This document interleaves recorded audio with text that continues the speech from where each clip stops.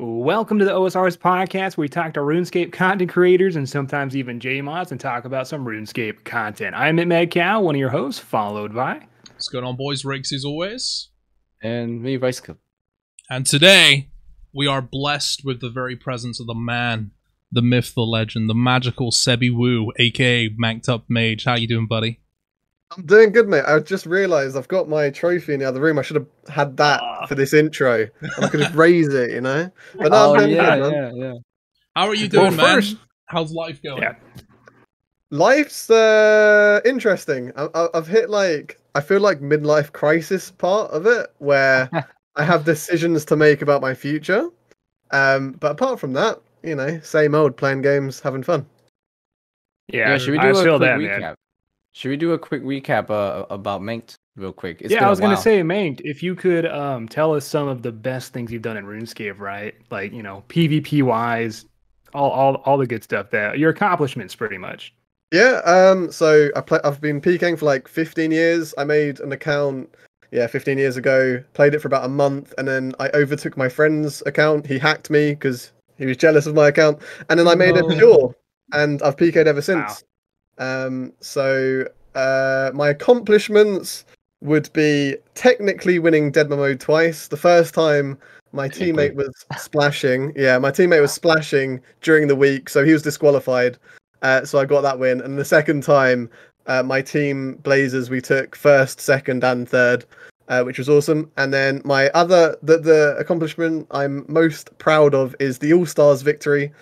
So that was 15 content creators, and I ended up winning every single fight. Didn't lose one, and I'm super happy with that. Yo, Rexy wasn't there. I was so I was really sad I didn't get to fight Manx, because they kind of messed up like the brackets, I think, because I beat Bitter in the first 3 fights, and then I had to fight him in the finals again. Or there were people that I didn't fight, but I had to fight again. So unfortunately, I didn't get to fight against Max, which was a shame. And also, me and Bitter, we went 2-3 in his favor. So if I won, I lost the pure fight. If I won that pure fight, I would have fought against Max. And that's my biggest regret from that tournament, dude. But that was an awesome event. It was really, really good. And it was easy for them to do. It was relatively DDoS and technical issue friendly. Yeah, get in there. Oh, Dude, I'd love to. By the way, so great question for the chat. If Manked and Rakesy fought, who would win? I'm calling Manked because, sorry, Rakesy, man. I've seen you, you're good, but Manked, he's got the walk unders. He's got, oh my God, he's got the timing nailed down. And you, my friend. Wait, dude, how can you say something so putrid as that? You're really going to do this man by saying he's good at walking under? Yo, are you calling this man a coward? He can't fight on his fucking feet? Is that what you're saying? I would say timing and walking under are the best things for a 1v1. So he would only need timing to defeat you, but if he had to walk under, you would just stand there like, I can't even. What's happening? I would get you to it. Yo, this would be a good time. This would be a good time to introduce the like goal. You know? Oh, yes. So last video, over 400 likes. So Mod Husky said, hey, Raids 3 coming out next month. If not, I'm sorry, boys, we tried. And we have this, Manked has this kind of rumor going about that if we get a GoFundMe to make enough money for him, he will become a JMod for a year and fix PvP. And, if we hit 400 likes, I think Manked's going to have to go through with that, man. So if you want to fix PvP and you want Manked to be a JMod, I'm not saying it will happen. I'm just saying it's more likely if we hit 400 likes. Appreciate all the support lately, boys. Channel's blowing up, man. Almost 6K subs. Pretty pog, man. Pretty pog. Come on, Rakesy, sell out with me, man. Dude, I feel you've done it, man. I mean, Mod Husky did say to me in private, he said, look, man, I know that you guys only reached 400 likes. It was a good attempt. And he said, I'll give you another podcast to get to 1,000. So, I mean, if we get 600, it's going to count towards that raid free content. So, yeah, there it is. Anyways, so Manked, we've already spoken. You hadn't watched the podcast we did previously because you've been super busy. Hey, no hard feelings. It's okay. It's okay. So we actually discussed a lot in that podcast regarding you becoming a PvP JMod. And funnily enough, it was Mod Husky that brought it up, which is cool because obviously they've seen it and they've heard about it. And I would just like to know some more information how you feel about like if you were to become a JMod, what do you think you would bring to the table, and like what's your goals and aspirations if that were to actually to come true? And to be honest with you, with the RuneScape community, I'd be surprised if you didn't hit that fund me goal that you guys set. I'd chip in, man. And by the way, take the question in parts too. It's a pretty girthy question, my friend. Yeah.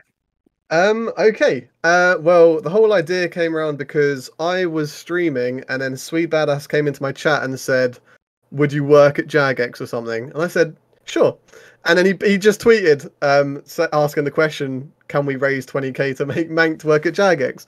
Obviously, not obviously. In the past, I've talked to them about potentially working there, but they've always basically requested me to just apply for one of the normal jobs that they have. And with my limited coding experience, I've always kind of questioned whether I should. But that's where that all came from. What I could offer to the team, I think the main obvious thing is PvP experience, right? Obviously, you have Chris Archie and Sween. That PK still, I think Sween probably is the best PKer right now there. But yeah, I think they severely lack a lot of PvP knowledge that would, if they think of an idea for the wilderness, they could literally say to me like, "Yo, what are your thoughts? What are the positives? What are the negatives?" I could give them that information, and they could bring out kind of balance changes that won't make the wilderness really difficult for PVMers. It should make it balanced. And I think I watched Jimmy's video earlier today actually, and he was basically saying the balance in RuneScape's kind of gone, and I really agree with that, because for the last couple of years, PvP's not really been thought of. I always say to people when they say that PvP's dead, imagine PVM and the only end game content you have is God Wars and Barrows, and let's say maybe Zulrah. Imagine if you just had those three things, would PVM be dead? And of course it would be, right? Like, after doing those three things for so long, like you're not going to want to do that. And that's what PV has been. It's been completely no updates really for the last 7 years.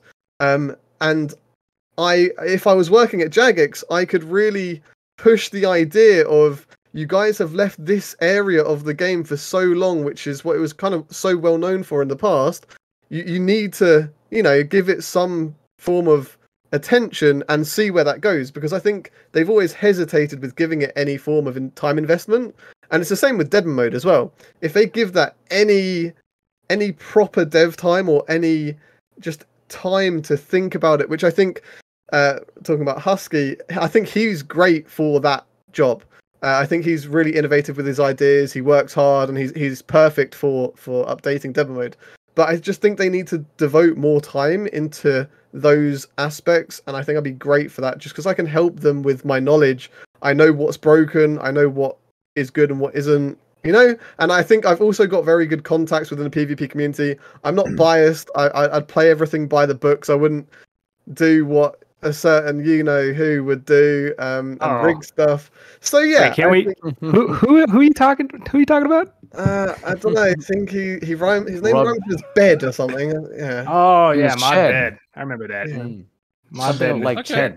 I like that. I like that response, because I know you haven't watched the podcast, but something that Husky said, which for me was like the biggest takeaway from it, was that he said he thought that you would be a fantastic match for that kind of position.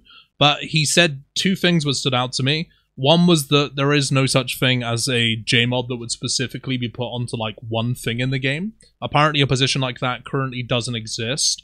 And two, he said that if you were to get the job, basically your experience with coding would be your biggest ally. Because he basically put it like this: you could be as knowledgeable as you possibly can be with PvP, you could come up with fantastic ideas that are just absolutely solid, however, if they were to actually implement those into the game and you didn't have coding experience, it would basically mean that you would take up the time of at least 2 or 3 other people who are also working on other projects. And the takeaway that I got from it was that if you actually wanted to go ahead and do that, if you wanted that position, the best thing you could do is go into it and be fully qualified, be able to develop, be able to script, be able to like basically make everything for that update, including a draft playthrough, and not take up anyone else's time. And if that were the case, then those updates that you come forward with would probably get pushed through a lot faster. And on top of that, he actually gave us an idea of another JMod that came in who had basically in his own time worked on his own projects. And I can't remember exactly what he said it was. I can't think. Oh, I think it was the hard TOB or hard Nightmare of No, Ashley it was Hammond. it was Mage Arena 2. There was one for that. Okay. Oh, someone worked on that on their own time? Yeah, which is why it didn't really start out great. Yeah, I thought it did. I thought still to that day, that might be the most active area in the wild if you just kind of roam. Oh yeah, in And terms of activity, yeah, I guess so. You know, it brings it content-wise. to the broader spectrum of the wild, right? It's not like one hot zone. It's but I think going back to my point, that right there was the biggest takeaway for me, was the if you realistically wanted to make a really big impact, because if you did get a job at JMod, they wouldn't just have you working on PvP, you'd be working on skilling, be working on PVM, but you could take your own time, as I know you would, as you have, as just a content creator and putting stuff together and talking to people. You would effectively have to become like your own personal mod Ash and be able to design like everything there. So my question, I know it's a lot of information, but like, how much coding experience do you have, and is it something that you would be willing to learn if you had to get into that? We could just get a GoFundMe to not only hire him as a JMod, but to pay for hire a schooling. dev. Yeah, true.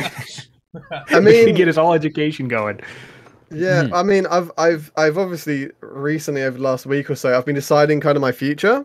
So I have thought about this, and I think the whole learning to code to then apply for Jagex, I'm not sure whether it's worth the risk, because obviously I'm massively, like, unbelievably in love with PvP and RuneScape. But the risk for me, which I don't know if it's worth it, is I spend the next 6 months or so learning how to code, and then I apply and I get denied. Or, even worse, I apply, I get the job, and then I end up spending like 5 to 10% of my time on PvP, and the rest of the time they're doing the other projects that in the past they've clearly shown a lot more favor to, you know. And I personally, I don't think I'd be interested in doing those. I strictly would only want to work on PvP, and obviously that's not realistic, and it's just how the world goes. So unfortunately, yeah, I don't think I can do it, but maybe in the future, maybe that position comes up, or they ask me to be like a PvP consultant or something like that. I mean, sorry, go ahead, man. You go. Yeah, there's a JMod position for esports. Am I wrong? Right? They hired someone to fill in the esports, like the head of esports. Yeah, It's like a organization logistical. Right. Role.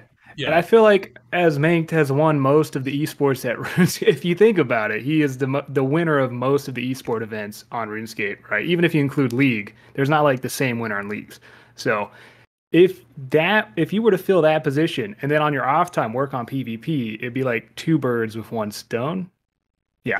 2 birds with 1 stone. So, but we don't even know what that role is now. Like it's like a new thing, right? And then like, what are they doing with it still? I don't think it exists currently.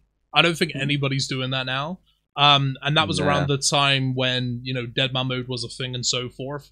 I can't even remember. I think her name was Mod Rogue, and I think she. And I don't want to be rude she to left her the spot because I know she got a lot of a Black. lot of Yeah. a lot of that.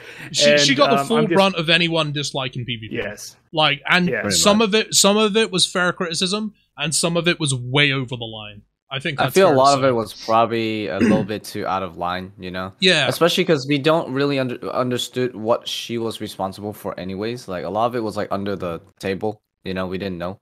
Yeah. But it's not surprising, you know? If anyone's get roasted, I mean, it's definitely going to be the esports person, sadly, right? Not that it's deserved. Not as deserved. Here's just a comparison real quick. It's like, Manked is incredibly passionate about the game.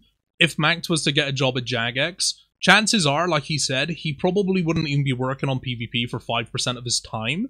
So it's like, Manked would probably put himself in the position that she was in, and he would then be the scapegoat for the community that like PvP, and Manked would basically be getting that backlash. Yeah, so like he'd be getting mitered. Like that's something to think about here, right? And that's fucked up. Definitely. Like I think we can definitely, but we're going that. off.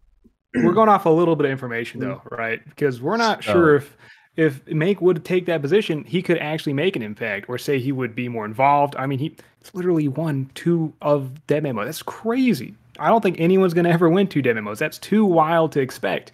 Yeah, I just feel like those multi zones. That stuff is so RNG. Yeah, yeah. I don't even know how you did it, bro. So I think maybe if you were to apply, esports would be perfect. In my opinion. I've got a point for the rogue bit. And it kind of goes on your point, Rexy. I think the problem for what happened there was I think she would have given them a lot of potential ideas, but they just may not have pursued it. And then in turn, she couldn't say anything because obviously NDA and stuff. And in turn, she just got roasted by the community. So I do feel really bad for her because at the end of the day, like I could have been in that position.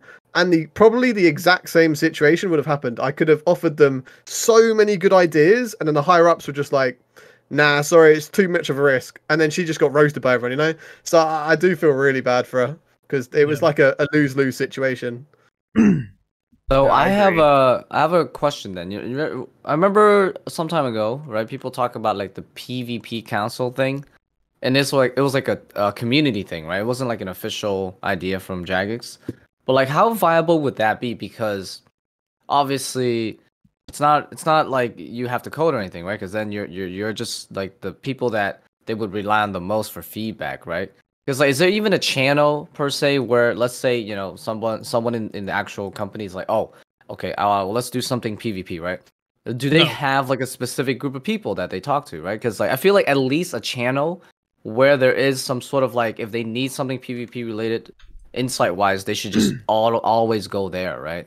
Kind of thing. There is kind of. There is. You can explain it, Manx. Yeah. I mean, they have a. I'll go on a tangent after this, but they have a Discord channel which is just PvP that you can talk to mods about in it. But there's no kind of like proper, yo, next Friday we've got this idea, we want to talk to you. That would be sick. But they invited a bunch of content creators a couple of years ago to discuss potential PvP changes and the future of Debug mode, which I went to, and I think there were quite a few good ideas raised in that, and the LMS changes were one of those ideas that came from that meeting, which were really positive. But unfortunately, a lot of more stuff was raised, but then it was never really worked on. And Mod Rock, he had to work on the LMS changes in his own time.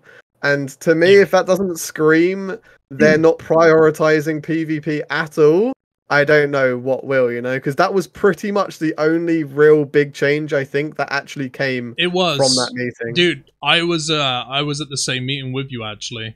And to be fair to Mod Rock, considering how I don't think the Mod Rock has any former PvP experience or really is passionate about it, but the fact that he was able to do that and do LMS to how it is right now in his own free time, I think bravo to that man. Like he did a fantastic job considering. But you're right, we were there for, I think we were there for 2 days, and it wasn't, dude. Listen, not every time you go to Jagex, they put you in a nice hotel and like serve you steak every single night. We were in a fucking boardroom with a whiteboard for like 2 days, and all we were doing were PvP stuff. And Last Man Standing and what's happening to LMS was like probably like an hour out of like easily 10 hours worth of discussing PvP. So basically none of it went through aside from that small little part, which to be fair has turned out to be probably one of the best, in my opinion, PvP minigames we have and one of the best pieces of PvP we have. But I think it's fair to say it's just not enough. Like, it's just not enough, is it? Mm-mm. Definitely not. I just got to say, though, going back to the whole if Manked was a JMod and talking about that, a lot of these JMods, they might not have time for it, but I really think one of the biggest problems, like the backbone to PvP, is that no one PKs on the team. I know Archie did, I'm not going to call him out, but he didn't really go deep wild. He did play some Deadman mode, so he didn't really figure out every aspect of PvP, that like the whole range of the wilderness. And I feel like if we just have these JMods, if they had the time, to go out, PK, try to kill someone with a bulwark, right? Because to get that little frustration or the black D hide in max set, whatever set they're PKing in, or feel the danger, or get chased by a clan, or get followed in on, or maced, right? To feel that anger that most people do in the wild, then they'd have some sort of reference point when it comes to taking these ideas from the community. Yeah. Now, I kind of want to ask my boy Manked, not DMM mode yet, but deep wild. I don't know how often you go deep wild, but do you have any ideas to make that either more active or just a better place in RuneScape? Okay, first of all, you missed out the hobgoblin entrance that they haven't changed still, where the hobgoblins literally are at that middle entrance. I was screaming when day one of that. I was like, why would they put this rev entrance in and then south multi-spot lure? How many people got maced? Who knows? Yeah. Who knows, dude? Awful. Yeah. It is truly insane. For Deep Wilderness, I think we might have discussed this last time, to be fair.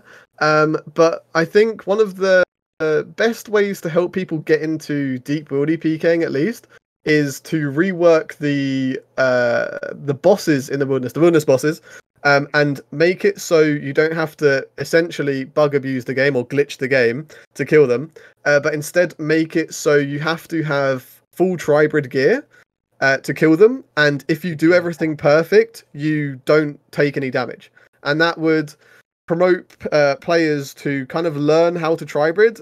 If the bosses did different attacks, so they'll melee you a hit, then they'll range you a hit, but they kind of mix it up with special, abilities or whatever. Kind of like, I think, the crab room in Theatre of Blood. I think if they had that in the wilderness and actually made that kind of an interesting fight for wildy bosses, that could be really good, because I can imagine myself going up there thinking, all right, I'm going to kill as many of these things as Callisto as many times as I want for the pet, and then anyone that tries to come kill me, I'm just going to kill them, because I'm geared, because I know one of the biggest complaints that PVMers have is, I'm not geared to fight back, I can't fight back, they're just picking on me because I'm PVMing and I can't fight back. So I think if you made it so in order to PVM in the wilderness, you have to kind of have like a PKing setup, it would help both the PVMers get better, and then they might enjoy it, because PKing's so enjoyable, man. That's such a really good point. Very good point. If I may, real quick, so something you touched on there was I'm thinking about like a boss with different mechanics that obviously you can make it so it can do fakies. That'd be cool. But like when PVMers say when PVMers feel like they're at such a huge disadvantage because they're being attacked. So this is something I don't think I've ever talked about, but I'm sure Mank you can remember, because I know you used to PK back in the day and you were in teams as well. So back when you wanted to become, in my day, when you wanted to join a PvP clan, you weren't going to get into that clan if you were just good at hybriding, okay? If you were good at hybriding, but you were fucking dog shit when it came to tanking, you weren't getting in. When you applied for a clan, you had to do, like, 2 tests that I can remember. One was a hybrid test, where you fought against somebody who was half decent, and you had to show if you could beat him or hold your own.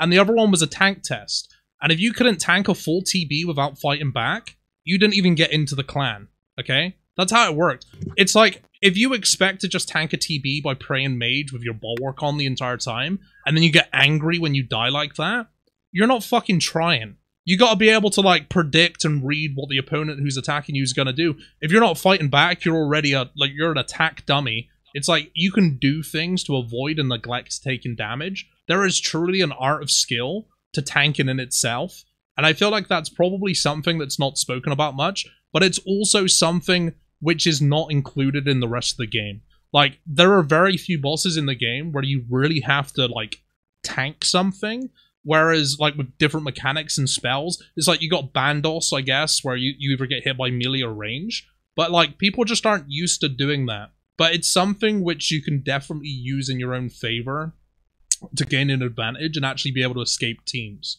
And I think that's a really good point you just made there.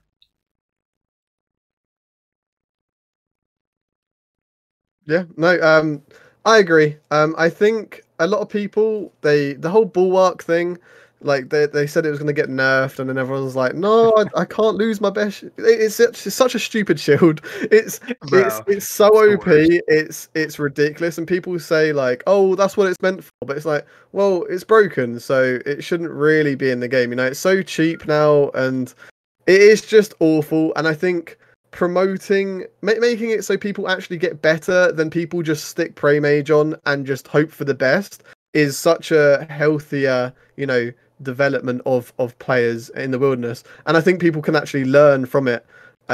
It's like amenity. I think back in the day, like a couple of years ago, or actually, I'll talk about Bellis. Bellis used to just be a PVMer, like let's say 3 or 4 years ago, and he started watching my streams, and then he started PKing himself.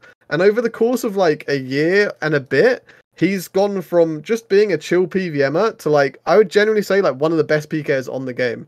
Like he's become so good, and it's just because he's put in the time to learn it. And I think if there's more mechanics in the wilderness that kind of try and enable that learning process, it will help a lot more people realize that, you know what, PKs, they're actually quite easy to tank. Like if you have a little bit of knowledge, they're really not that great, and you can survive most of the time, and you don't need a bulwark.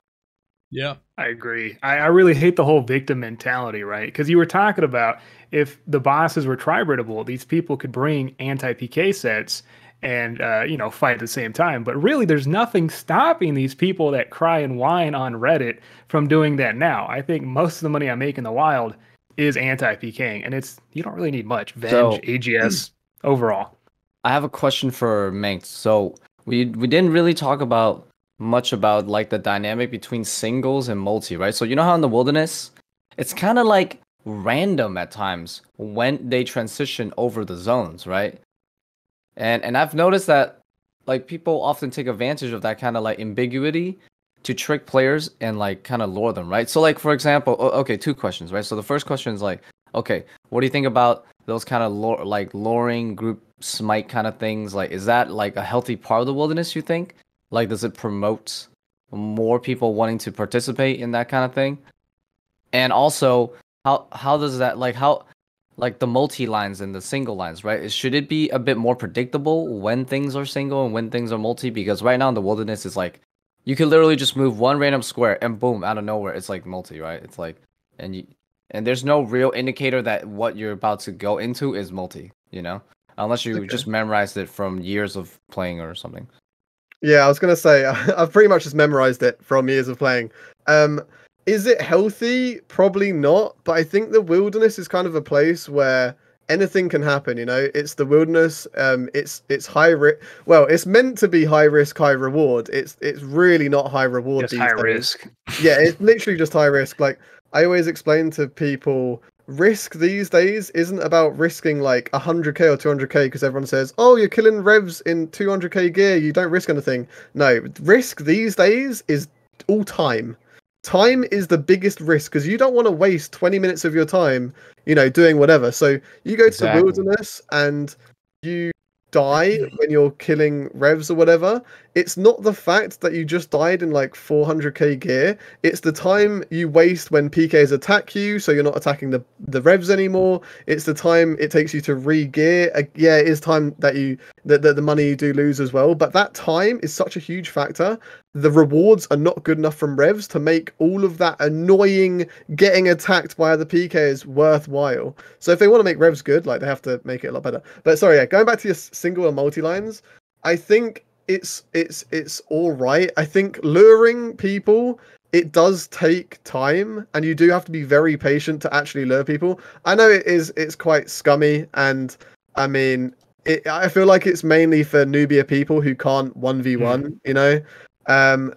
But I think, I mean, yeah, sure, they could make it a lot more obvious where multi lines are. Like you could have, I don't know, wilderness moss on the floor on all the lines between single or multi, so you always knew kind of where that difference was, because I guess if you don't PK often, you're not gonna have a clue, right? So that could be healthy for it, but exactly. But yeah, I feel like the wilderness, I don't know, it's kind of like I think it's a lawless land, isn't it? Where anything can really happen. Yeah. Going to Rice's question, man, because that was a really good question, Rice. I was like, wow. I was going to ask that as well. I actually like if you could differentiate against single and multi because some clans already do that, and it's definitely a bonus. But what I'm more scared of is macing, right? I don't mind luring, baiting, hell, even skull tricking. It is a lawless land. You should be able to time and plan and strategize ways to get kills. But macing is almost like if it was in any other game, that would be patched instantly. We're talking instant smite, instant mace, or sometimes you can spear someone into a corner that jacks them to the wild, which that should be patched. It's been there for years. I'm talking builds have been lost. When Rev Caves came out, when it was multi, I think one clan maced 7 Bill, right? 2 days in? Like, is that healthy for RuneScape, man? Do you think macing should be in the game or not? Okay, I've got kind of both sides for this. I think macing does take quite a lot of good communication and skill to an extent because you have to get everyone hitting on the same tick. You have to sim them, spear them all on the same tick. It is really unfair for solo players because you know there's literally nothing you can do about it other than sit at like 50 HP while you're PKing, which obviously is just like kind of really a silly mechanic. But I think that the skill required to do it kind of it's the reason why it hasn't been patched so far.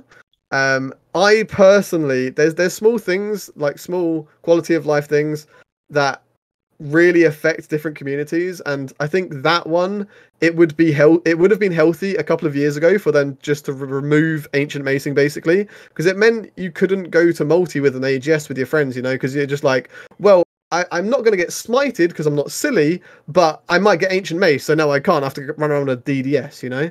And then there's another aspect where singles plus. I don't know if you guys want to talk about singles plus, but yes, the whole clans in RuneScape in Deep Worldy, like, should that be a thing anymore? Is that healthy for it? Personally, I feel like if it was singles plus everywhere, there still are clans, they still PK in the Rev Caves because they have their little ways of getting around it, but it is a lot healthier, I think, to have people just 1v1ing without the fear of having 20 people falling in on you. And getting baited low and then just having a 20-man team kill you. But the only negative of that is, well, then you kill off that aspect of the game because the second you put singles plus in, people are a lot less likely to actually run around with their friends. And at the end of the day, this is an MMO, you know, we're meant to play with our friends. So I don't know, it's a really difficult situation. And like macing, again, good communication, timing is required, but then it is really unfair for the solo players. So it's a very difficult topic, but now that they don't have multi revs, I don't think it's much of an issue. Like, I don't really see that many people getting maced these days. It does happen, and the coordination isn't really that crazy. Like, I thought beforehand when I see people mace, like, wow, that looks skillful. I'm like, all right, let's try that. So back in multi revs, I grabbed my viewers. We got in Discord. We got an AGS, and I'm talking, I love my viewers, but they're Fletchers, all right? They're Sniffers, they're people, they don't PK. So if I can do that with my boys, you know, you can probably get people from Lumbridge Cowpit to join a clan and start macing, right? It wouldn't take that much skill. But you did bring up single plus, and you did bring up multi-revs, and I just gotta say, one, do you think single plus is a good ad? Personally, for me, I do like single plus, but adding it to revs and only revs almost seems like a waste. And two, is multi-revs necessary for the wilderness to be active again? Because it really seems like single revs is not that active at all. I'm there all the time. It's pretty dead. Okay. I think multi revs served such a huge purpose for multi PKing and just running around with your friends, just having a good time, like with your viewers as well. Just running around and just messing about, you know. It served such a good purpose. Should it be that again? I feel like it shouldn't because of the issues that they've had with the whole farming. I think what they really need to do is they do need to 100% make another area that is active, that is multi. So you still have that ability to run around with your friends, because that's such a huge part. And I used to do that with Put Up Sun and a bunch of friends. We used to just run around multi and just have fun, you know. But you can't do that anymore. It's completely dead. I think singles plus is really good for the game. In the Rev Caves, like I'm happy to run around in Rev Caves, DHing people in Tribrid at like 20 HP because I know that this guy can't pull off me and someone else is just going to AGS me, you know? I know that I'm locked in with that guy for that fight and no one else can grief me. And that's such a good feeling. And I think, honestly, I'm not joking. If they just made revs like actually decent GP per hour, that could be one of the best updates the Wildy has had in forever. Because I feel like the life that would be brought to it if it was good GP would just be so nice. I think a lot more people would actually, you know, risk wasting getting attacked by people and dying to people. They'd risk that time and actually do it. And it'd also allow, if more people go to it, that means more newbie PKers are going, and then you get people anti-PKing. Anti-PKing is so much fun as well, but it's just it's almost impossible to do right now because there's so few PKers that it's just, yeah, you spend probably like an hour getting like maybe 1 chance or 2 chances at an anti-rush, and then you get the good PKs hunting the good PK, the bad PKs, you know? It's that whole ecosystem is lost because the revs are like 500k to 1 mil an hour. Yeah. And it's ridiculous, right?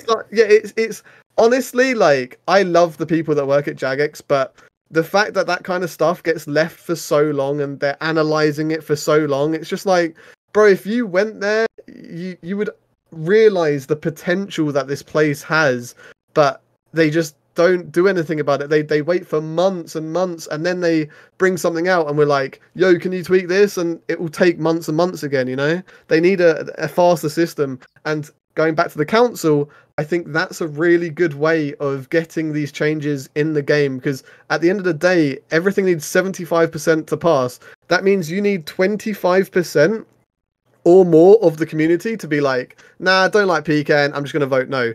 They don't know what they're voting for, but they're just like, this doesn't affect me, or I don't know much about this topic, I'm just going to vote no. If they had a council that actually knew the positives and negatives, then good updates could come into the game. It wouldn't negatively ruin anyone else's experience. The only negatives of it would be potentially the devs realize, or the higher ups, sorry, it's not the devs that decide this stuff. The higher ups might realize, you know what, it's actually worth investing time into this because we've done some small changes, and it's up the popularity a lot. And videos from you guys and Framed and Torvesta, you know, PKing, they get mad views like that. There's so much lost opportunity in the wilderness, man. It's insane, and it triggers me so much thinking about it. And that's why I want to work at Jagex, because I want to say to the people in charge, like, look, if you do this, so many good things will come from it, and it can be so positive for the game. No, you hit that right on the head, my friend. I'm just glad I'm not alone, because I'm starting to feel insane nowadays where I go to revs, I'm making 300k an hour, right? Because you got to factor in you're getting attacked, you got to run away, you got to bank. It's not like you're just there the whole hour, and it's so bad. And I like to make this reference that taking away revs, multi-revs, and not adding something that has another multi-spot, because I would like multi-revs back, but really, if they added a place we could have some fun, make money, I'd be okay. But not adding that and taking it away is like to PVMers taking away raids and then giving a Slayer task, right? No one would want that. Everyone would be against it. But may I offer my I guess my outlook on that? So I remember killing revs because I had to pay a stupid clan to actually be able to kill them, because all the worlds were locked down to that one spot. I had to. You're part of the problem, bro. No, I didn't have a choice, bro. I had to, bro. But like, see, it kind of sucks because I'd rather just go and kill the stuff. But like, every world was just freaking camped by a whole clan, right? So I noticed there were 2 problems with it from my perspective. Was the fact that every rev was in one really, really, really small area that any clan could just kind of like monitor the whole time, right? And obviously the money that you could get from it potentially, if you were farming it in that in that controlled environment, was like exorbitant. It was a crazy amount, right? So I think fundamentally those 2 things together was a problem, just because pretty much essentially every world was just farmed like that, right? So it was very like mechanized and like it was like a factory thing, it was just like pumping in the GP and the resources constantly, right?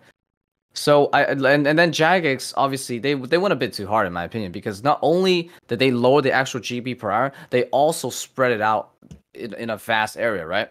I felt like maybe only one of those changes had to happen, right? Either you lower the GP, or you keep the same GP, but you spread them out a bit more, right?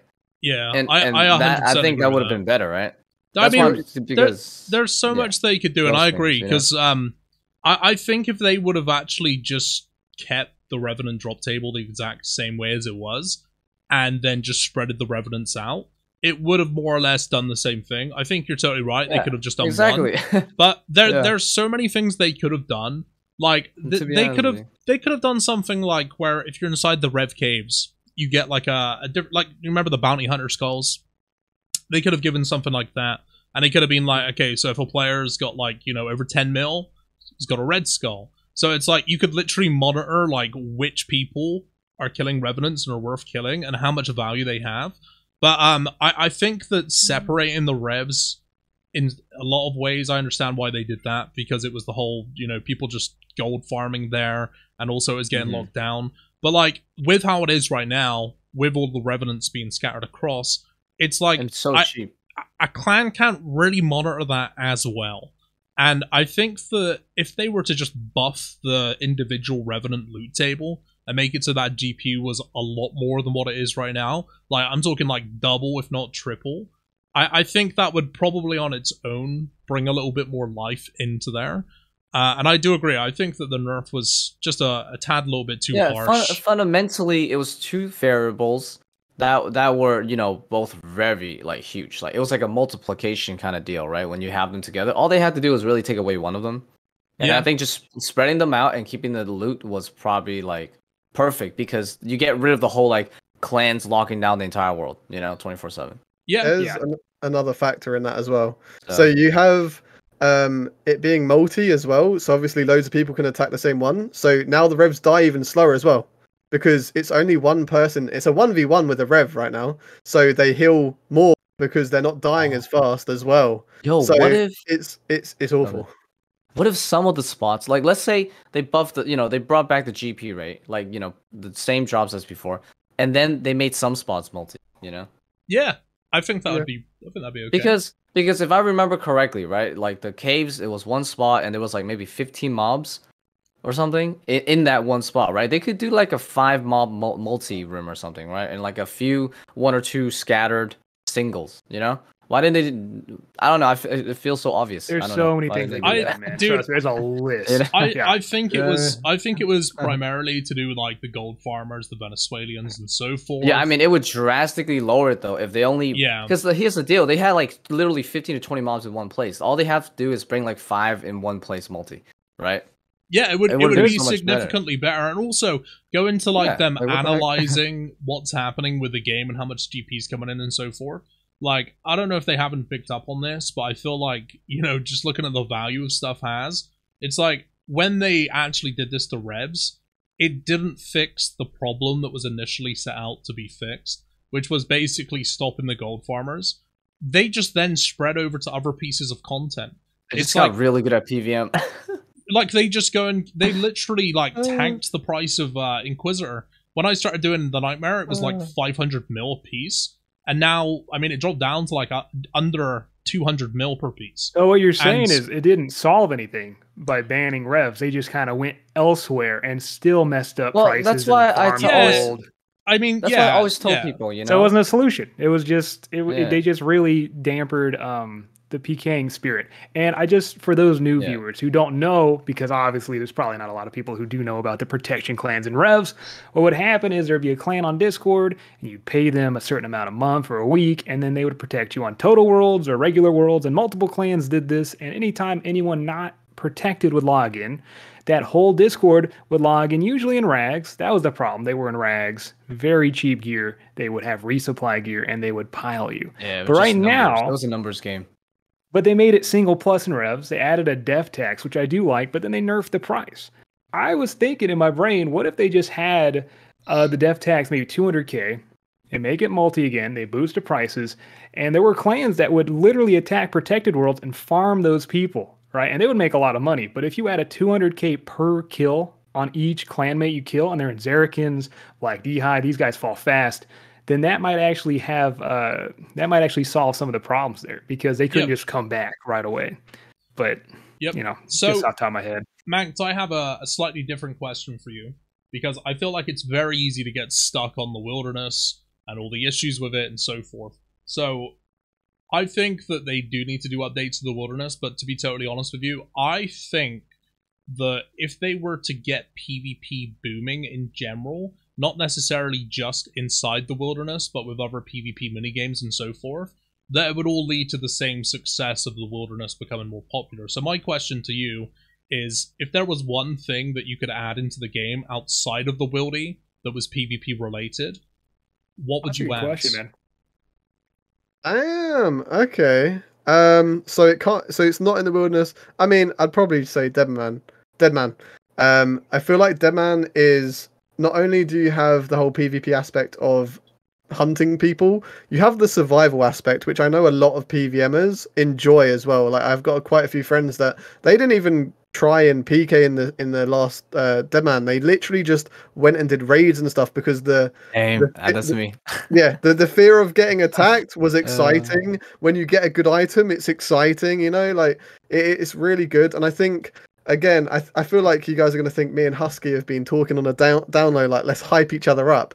But a couple of years ago, I'd honestly, like 3 years ago, at one of the demo events, Husky was talking to me about what they could do to make demo mode better, and he was suggesting ideas, and we were just talking about it. I was like, this guy, he's got so much potential, and he knows, like, he's going down a really good route for demo mode, which is why I'm super excited for the next one. Because I think he's working on it, right? So yeah, he is.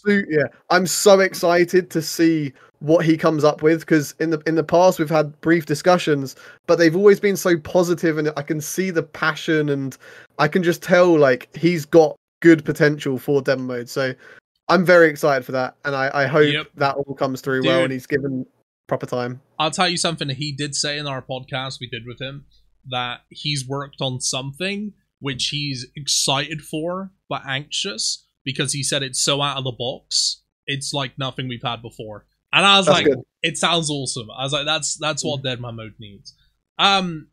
So should we move on and talk about a little bit of mental health? To kind of jump into the subject, I have been feeling obviously the same way. I believe not the same. I can't be in your shoes. And I just saw on Twitter, Mika, if you don't know, Mika plays a lot of DMM mode leagues, non-permanent game modes, and he tweeted that after leagues, he had no ambition for any content, and he didn't feel like editing. He was mentally tired. He was not excited for RuneScape at all. So we're going to kind of jump into the mental fortitude of certain content creators and just kind of how they deal with it, man. Yeah. So, Mank, how is that affecting you, though, overall? Like, mentally, where are you at right now? Oh, so I really like talking about this, because I think as a content creator, it's such a different kind of job that obviously it has so many huge perks of you get to play the game you love, you get to make friends with people who enjoy the same games as you, like everyone's super chill, like the RuneScape community is absolutely amazing.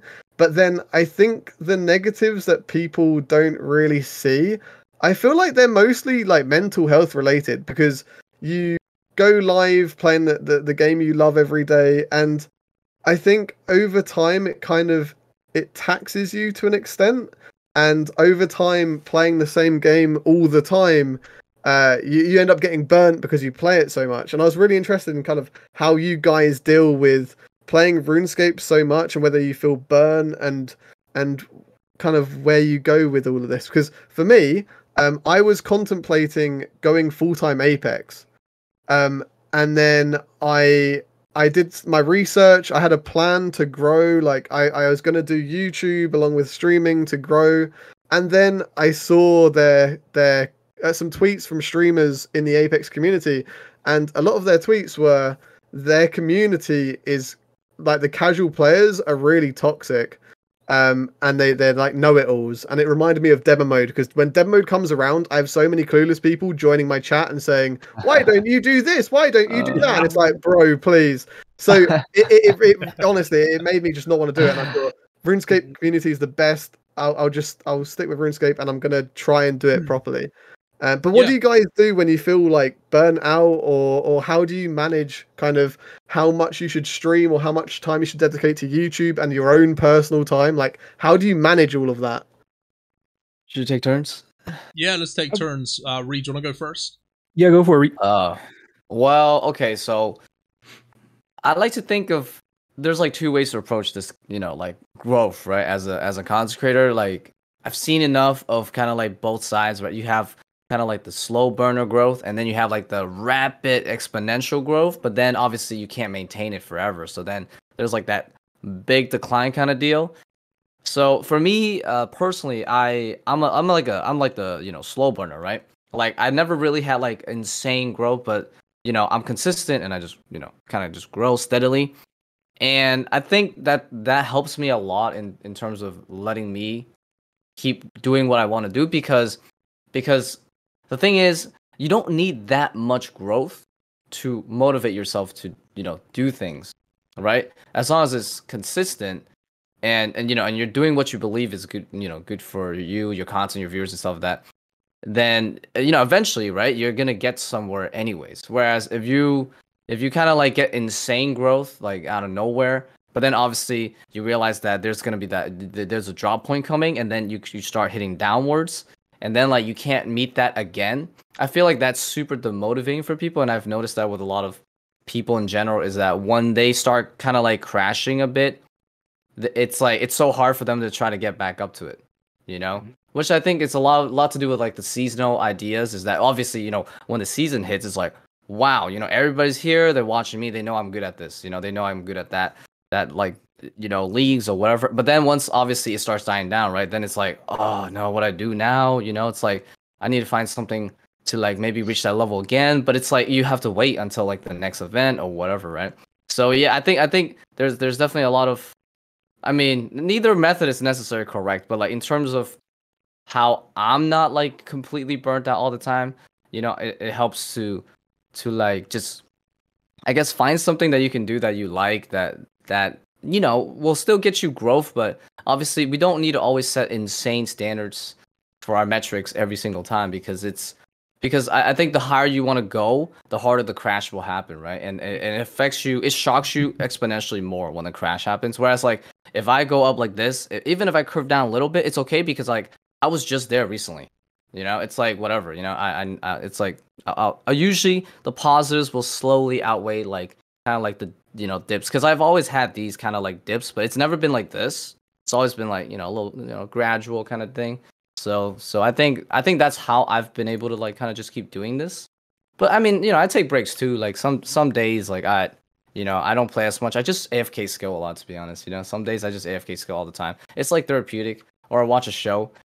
And another thing is just talking to friends, you know, like talking to other fellow creators, you know, like on Discord or something, kind of like talk about like, oh, what their plans are and stuff like that, you know. Always talk about the future series or ideas, and yeah, if you have someone that can like share that, you know, your ideas with, and like, and they're excited for you and you're excited for them, it kind of helps a lot too. So yeah, I think those are like kind of like the three things for me. But yes, man. Yeah, I think you know, it's really funny, this conversation, because yeah, in regards to like mental health, like I mean, this is a conversation as us four all do content creation. So I don't know how much like the general public and audience who will be watching this kind of can relate to this. But something I said to Sarah the other day, every single person who's been in the spotlight is like a content creator. It's like, you're just a fucking human. There's people that are good at putting on a show and being like, you know, I really deserve this, I'm the fucking god here. And then there's people that are more humble. And I said to Sarah, I was like, you know, every single person who becomes part of that spotlight and they have their moment of fame for however long, it's like, chances are you have to be realistic. You have to think, will this last forever? Or will it not? And I said to Sarah, I was like, and this is my partner, I was just like, look, I was like, at the moment, and this is a weird thing for me to accept, because I guess you could say I'm just a little too humble, but like when people come to me and they kind of like, they think so much of me because of my content, and they hold me to such a high standard, I said to Sarah, I was like, there's people out there that like look at me like, holy shit, it's Rakesy, like this is, you know, someone that I watch, I really like their content, and then I'm just there like, this is gonna last for who knows how many years, and I go from being idolized to then the next thing I know, I'm working in a factory again, throwing fucking paper bags into a box, and some fucking cunts looking at me like, can you hurry up?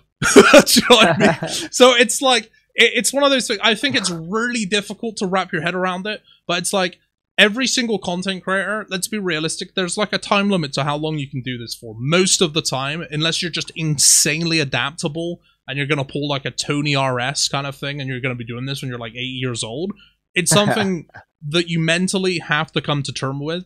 And I think it's something that the way that I kind of deal with it is I look at it like this. I'm incredibly grateful for what I have.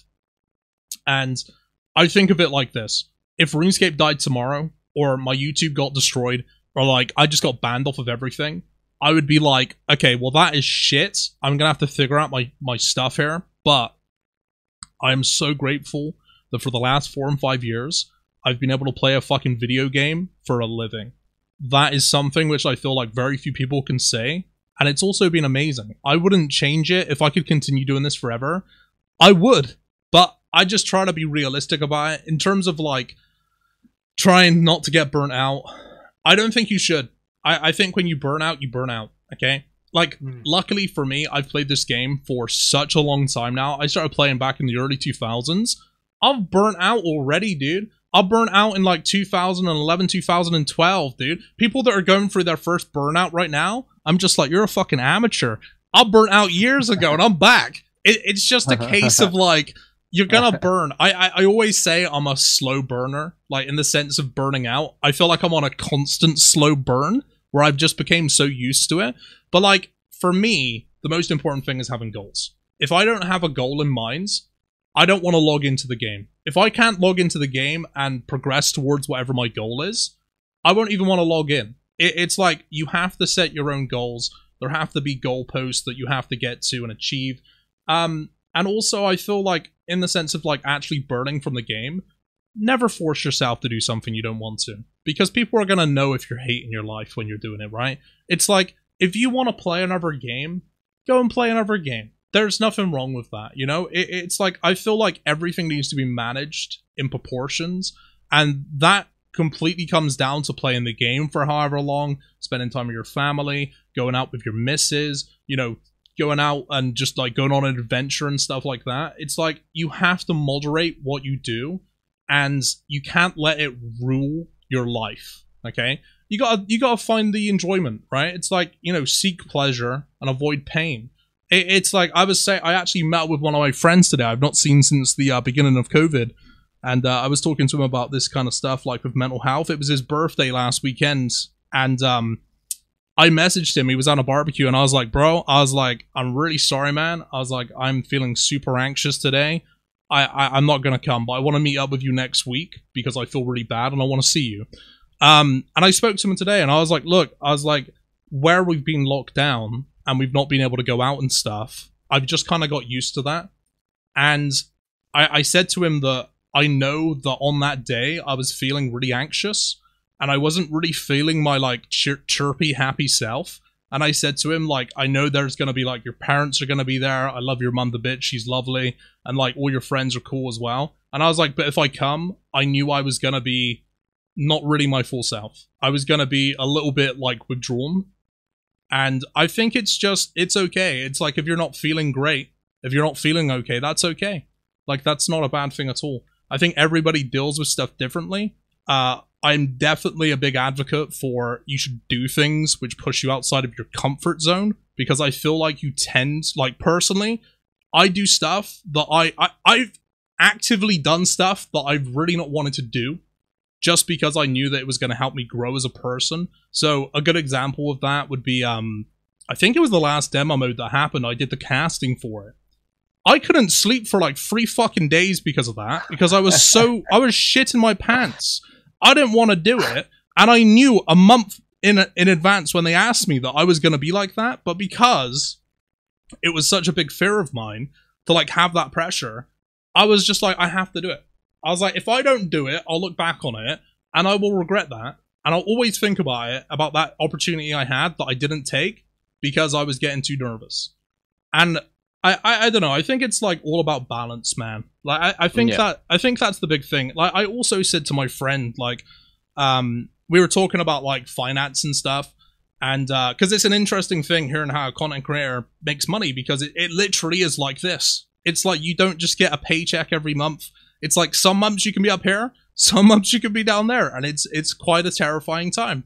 But I said to him, I was like, I've been doing streaming now consistently for like a year, and I said I love streaming. Streaming's so much fun. It's like I get to interact with people, I get to talk to people, I've made a community out of it, we have a good time. And I said to him, but the funny thing is, if I were to stop streaming and I put all of my time into YouTube, I said I would 100% make more money. I was like, in terms of money, if I wanted to make it, I would just do YouTube. Because like with sponsors now and stuff, which have become quite easily accessible, at least for myself, which I'm very privileged to say, it's like if I wanted to like capitalize the most, that is the route I would go down. But I said to him, why would I do that? This is like one of the first times in a long time where I've genuinely enjoyed the game and my day-to-day more because I'm doing something which is fun. And I'm not going to throw that away for money because I'm genuinely enjoying this. And also, I'm making enough to get by anyways. I'm not trying to be like, you know, too greedy about it.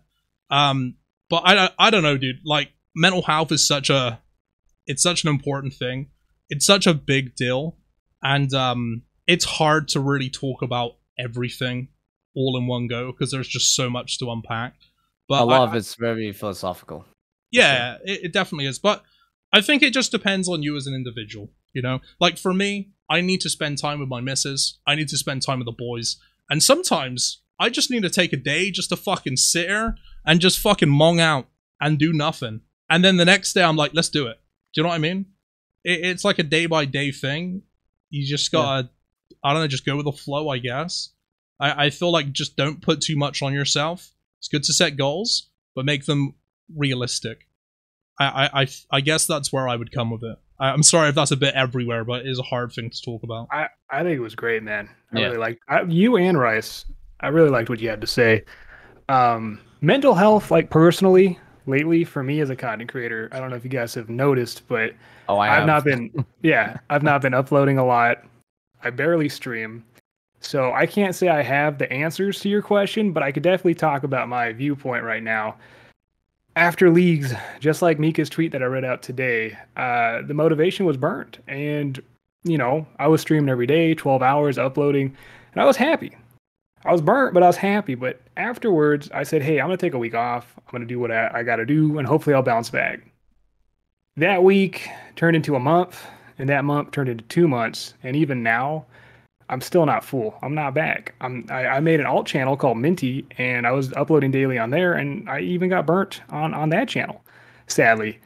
And when I'm in the wild, you know, the best thing about the wilderness right now when I'm live on stream is reading my chat. Personally, like in the comments on my YouTube channel. If I didn't get those comments, if I didn't have those people waiting for me, I probably wouldn't be here personally. Like, even for RuneScape, just the way I kind of have been dealing with this, because I'm not over it and I've not really passed where I'm at, is, you know, I've been working out. I've tried to walk every day, you know, get that 4 miles in. I've tried to learn other hobbies, investing. Yeah, the running shoes. But I swear to God, man, when you don't make a video for like a month and you got these people waiting, you just get so anxious, and I just don't know how to deal with that. I had to make a schedule to come back to stream, you know, Tuesdays and Thursdays. And then, you know, people always ask about the favorite series from me, and I had to make one up, right? Because the hell's going on in the wild? You know, even as a PvP streamer, you don't have much to do. Could you upload another PK video? Sure. Are you going to be excited about it? Not really. You know, you do it because people want to watch it, not because you want to make it. Really, what I want to do is I want to make it, and I want to be excited about that, but I also want them to watch it. And right now, I have been struggling so hard with that. So, like Rakesy said, try to balance your life, get into new hobbies, try something new, and make content you want to make, not because they want to watch it, but because you want to make it. And right now, I don't have the answer, but I feel you, man. I'm struggling with the mental health thing every day. It sucks, but you know, these guys had to drag me back onto this podcast, and I'm so glad they did. Yeah, so glad I want to add one more. I want to add one more thing to like the idea of like trying out new things per se, is because that's really really important, right? And it really does go with the fact that if you rely on that one thing that you do with this type of job, it's super stressful, because especially if what you rely on that thing to do is often a spike and then it's like a dip, right? Kind of deal. It will mess you up pretty bad because then you're kind of like stuck in that one corner. You're just stuck on that one-way road, right? Whereas, in this type of field, while you're on your highs, like you can't just be like, all right, this is good. No, it's not. It's not good because you need to think about what to do after the high because that's really where the real problem is going to be, right? So like you have to think about like, okay, well, what other consistent series I can do on the side, or other types of activities in the game that I might enjoy, that I might try out, that I'm not familiar with, that you could do, those kind of things. You have to like actively think about other venues of things that might interest you, whether it's in RuneScape or whether it might be in a completely different game. But yeah, you are playing Valorant, which is good, right? So that means that naturally your mindset is already in a good direction in the sense that it's good to diversify a bit because like life is very complicated and it's not, I don't think it's the best way to just put everything on the line for that one thing, because you should be able to have something that you care about deeply, but you should also be able to have room to check out other stuff too, Yeah. Because like RuneScape is very diverse, so luckily you can you can always expand more and stuff. But yeah, it's really hard when you put all your eggs in one basket, though, for sure. So. Like I totally sympathize. Yeah. I sympathize a lot with like Manked and basically anyone else that does PvP only, because like that's more or less what I did a long time ago, and I kind of came to that conclusion probably 5-6 years ago that it was gonna be an unrealistic like path to pursue in terms of content creation, just because like it just seemed so limited and pretty much it all felt like recycled content. It's like you can only do so many rushing with dragon claws to G Maul and stuff like that. And also I think something which is really healthy as well is like, obviously you got to balance being realistic with finances and making enough money to survive, and at the same time like doing stuff that you want to do. So what I typically do is I will play RuneScape like during my stream hours, and then at the end of my stream I'll play another game that I really like, or something else which is like it refreshes me, or I'll end my stream and in the evening I'll play that game, like whichever way I go with it. But yeah, I think it's very easy to get burnt out when you go all in. And I think I think about this stuff all the time, dude. I'll be making my morning coffee and I'm getting ready to go and stream, and I know that I'm gonna go play RuneScape for the next like 6 hours on stream. And I'm just there making my coffee, thinking about killing Corp for the next 4 hours. And then I'm thinking about people who I know are like they're aspiring content creators. And I'm just there like, fucking swirling my teaspoon around in my coffee, and I'm thinking they don't know what they're getting into. They don't know what they're signing up for, man. Dark path, man. Like, do you know they sometimes say it's not a good idea to make your hobby into your full-time work, and that's I feel like that's very realistic. It's like there does come a point where you will end up playing something which you once loved as a hobby, and you'll be playing it when you're not in the mood because you need that finance.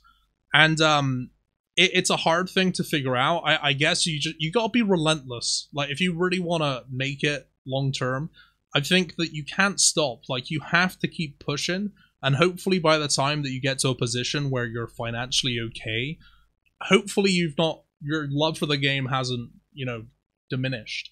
Hopefully that's the case. But I think ultimately, like, it's all about balance, man. And you should never force yourself to do something that you don't want to. 100%. Like, I don't really do PvP in RuneScape because I don't really enjoy it anymore, because it's just the same. Yeah. I want something new. So I play other games for PvP. Like, that's my fix. And it's kind of like you, Mank. Like, you're playing Apex Legends, you're playing Valorant. It's like you're doing a similar thing. And if I were you, if I was in your position, and it's obviously completely up to you, I would try to find something in the game that you love and enjoy outside of PvP. If you can find that, you will actually be consistent with your content. Like, I think if you can find that thing. Like, for me, I went from being on... Dude, I can tell you the exact time I was in a PK team, and they were DMing me. They're like, bro, where are you? Why aren't you at the PK trip? It's mandatory. And I was just killing fucking Abbey demons, and I was having more fun killing Abbey demons than I was being in the fucking Ventrilo with them. And that was the point for me where I was like, I'm gonna make the switch. I'm gonna try something else. So yeah. Yo, mid likes skilling, dude. I like leads. I do not like skilling.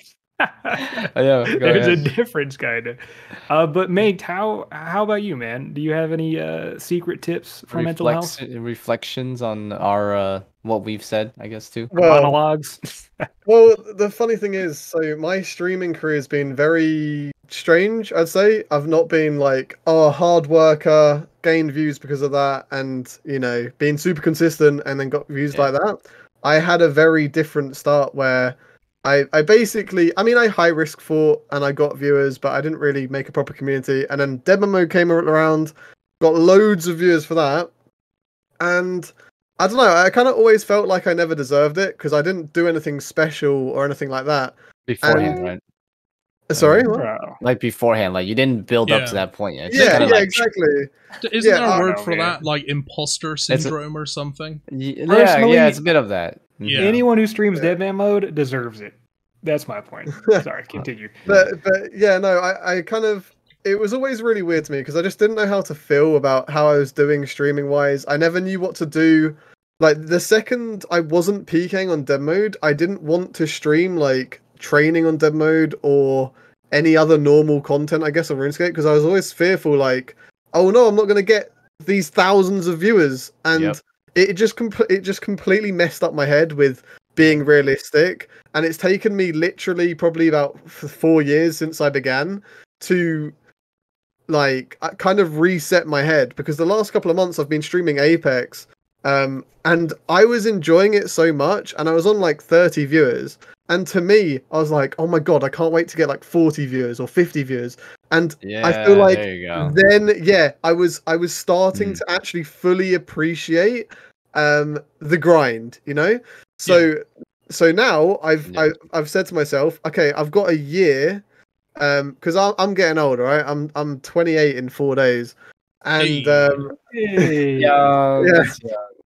well, not content creator wise, but yeah, no, I've realized like I'm getting to the point in life where like my girlfriend's probably gonna want to start a family and all that in the near future, so I kind of need to get my stuff together, you know. So I'm giving myself like a year.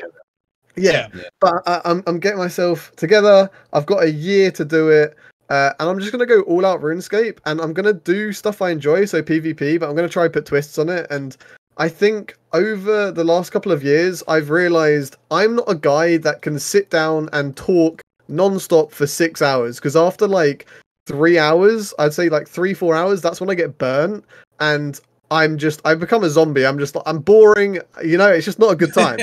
So it's very relatable.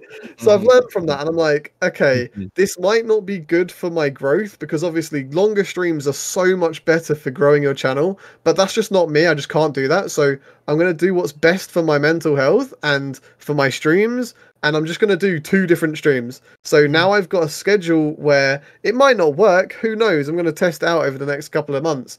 But I do 2 different streams. And I only stream 4 days. And I've realized how big kind of YouTube is for growing on Twitch. And I watched like Devon Nash. I don't know if you watch him, but he talks about these things, and it's like Twitch for discoverability. You don't get discovered if you're anywhere below, like, let's say 50 viewers, maybe even 100 viewers. The odds of new people clicking on your stream are so low. Whereas if you spend a day of the week investing your time into YouTube, the potential for discoverability is so huge on YouTube. Like, you're so much more worthwhile doing that than doing like 12-hour streams every day. Like, your growth will be so much better doing YouTube with Twitch. And that's why I was gonna do that with Apex, but then I thought, I can do that with RuneScape. Like, I still love RuneScape. I'm still playing RuneScape every day off stream. Like, I feel like I can commit to it, and the 4-to-1 split of Twitch and YouTube I think's really healthy for me as well. And the split of streams as well. So yeah, it's taken me quite a while, I think, to realize that. And again, it's not the best for growth, because I'm having that gap in between streams, but it should work, and consistency is key, right? Like Yes. consistency is the best thing you can have as a content creator. Even if you're not live streaming that often, as long as you're consistent with that, you know, to an extent, like that's better than going ham for a month with 12-hour streams every day and then being like, oh, I'm burned, dude. Yeah, I can't do this for another. I've got to stop for a You're month. writing my story right now. Yeah, I have, Yeah. I have a pretty good thing to add on to that, the quality versus quantity of streams. So I used to do like, I used to stream almost like, you know, as many days as I could, but I realized that there's a problem with that because emotionally, it would spread you thin, right? So I've realized over the years that it's actually kind of better to just do like 5 streams a week, because in those 5 streams, I am way more energetic than I am overall in like the 7-day streams, right? And it's just so much better, you know, because then it also gives you more time to think about other things in your life. Agreed. Yeah. So yeah, it's nice definitely not to some be days so- off are really good. Mhm. It's nice not to be so fixated. Dude, I'll tell you something, man. I had a day last week. I had a real fucking bummer day, okay? I had a stream. I really try not to look at my view count because it horrifies me. It depresses me. So I had a day when I had low viewers, and I was doing Corrupted Gauntlet, and I don't know if you've done that, but it's pretty intense, so it's kind of hard to like engage too much with the chat. So I wasn't talking very much, and I just kind of sat there inside of myself, and I was having a horrible fucking day, bro. I'm not gonna lie, I was super stressed because of some IRL stuff going on, and it was just a really bad day, and I kept looking at my viewer count, and every time I saw it, I was just like getting more and more fucking sad. And Oh yeah. I just started looking at my chat, and I started talking with the boys. And I do this all the time. I just pulled my chat straight over my view count so I couldn't even see it, and just started talking to my chat. And I didn't look at it again. And the rest of my stream was probably one of my favorite I had. And something I get asked a lot, and by no means am I a fucking expert, and obviously I haven't found my place on Twitch yet either. But like when people say to me, when you stream, what's something you would focus on the most when it comes to like views and stuff? Because people get really messed up with numbers, you know. It's a hard thing to get your head around. And I see it like this: instead of being on your stream and being annoyed, frustrated, or worried about the people that aren't watching you, focus on the people who are. You know, it's like spend your time with those people and try and forge like a fucking awesome conversation or a community with those people. And I can guarantee that even if you don't have as much numbers as like some of the big boys, it's like your stream is gonna feel so fulfilling, you know, and it's gonna make you feel good. And I think that when you do that, I feel like it kind of builds a more wholesome and more real community. That like I would rather have a small view count with a really close community of people that I just love talking to than having hundreds, if not thousands, of people that I just don't know. And it's like I don't know, bro. Like I just like that. There's something about it which is kind of wholesome, and I definitely feel like just focusing on what you have and the people that are there is definitely a good outlook on it. I think that being obsessed with numbers, it's not healthy, bro. And I was like that. I was like that on YouTube for a long time. It really messed with my head. You know the streaming thing with the viewer count stuff?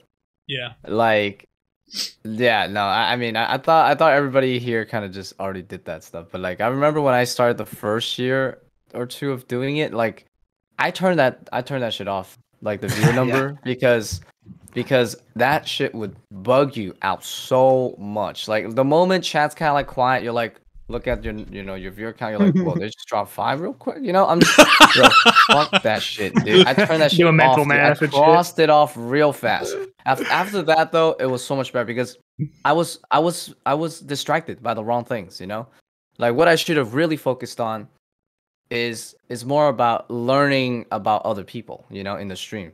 Because it was way more interesting than anything else. Really, the numbers is honestly, like, I'm not gonna say it's not important, but it's like it's so minor compared to like what I can learn from other people. What I found way more interesting is that I should just learn about other people's lives and like what they do, or like even how they're enjoying the game, what their goals are. It doesn't, you know what I mean? Anything, because living like, you know what I mean? Because you know how people want you to live your life, you know what I mean? Like of RuneScape, right? Because like, damn, you can play a lot of RuneScape, but they don't have the willpower or whatever, don't have the time, and they like to watch you so they can experience what it's like, right?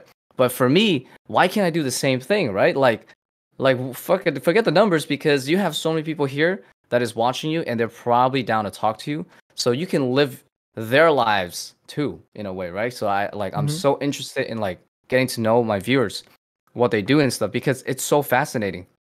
You know, like I remember like last week we were talking about, like, there was a bunch of people that apparently did like a lot of like what's that? It's like a Warding? job where you like welding. It was like a welding.